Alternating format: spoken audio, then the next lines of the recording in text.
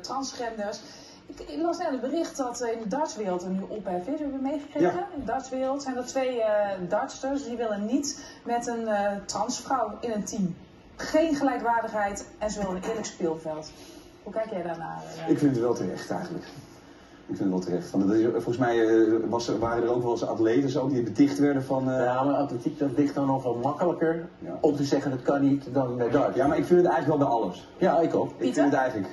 Nou ja, het lost zich vanzelf op, want LHBTQ en wat er nog meer van letters bij komen de komende jaren is allemaal hetzelfde. Het staat niet op je voorhoofd, dus je weet het eigenlijk niet meer. Dus ik denk dat je iets gaat krijgen als bij boksen, worstelen of judo, dat je categorieën krijgt in gewicht of leent of zwaard. Dan moet het zich weer uitbalanceren. Ook wel leuk, moet je raden. Ja, Maar mag je niet hardop zeggen, anders word je weer gearresteerd als je verkeerd raadt.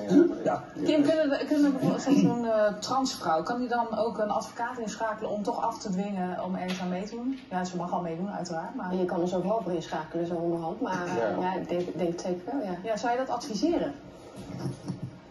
Heb je druk deze week? Genoeg te doen.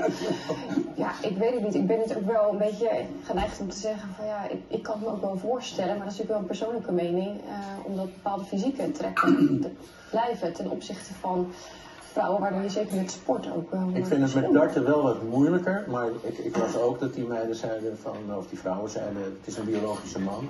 En ik las dan ook van een dartspecialist. Deze man, vrouw die dan, kwam bij de mannen er niet aan te pas. En dan nu, ja, het lijkt gewoon op oneerlijke concurrentie. En wat dat betreft begrijp ik het wel. Maar je zit in een heel grijs gebied, zo langzamerhand. Wat mij opvalt is dat gender geen invloed heeft op het uiterlijk bij darts.